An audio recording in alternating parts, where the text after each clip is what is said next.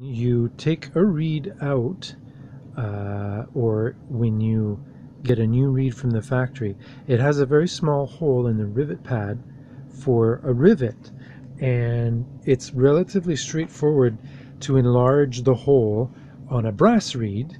You could use just a really good quality drill bit in a pin vise, on a block of wood.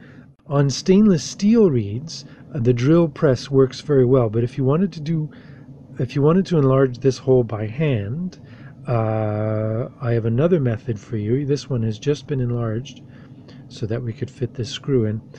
This is before and after, and what I've been using is these diamond tip reamers.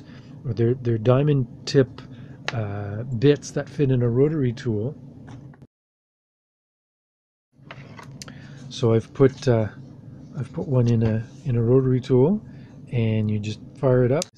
But what you do is you get it running, and then you just apply a little bit of pressure, and you go backwards and forwards. Let me get that on camera. You go backwards and forwards until the hole is the size you want. Now, it's stainless steel.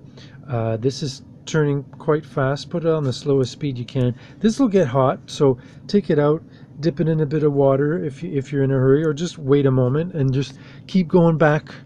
Just keep going back for more until it's the right size for you.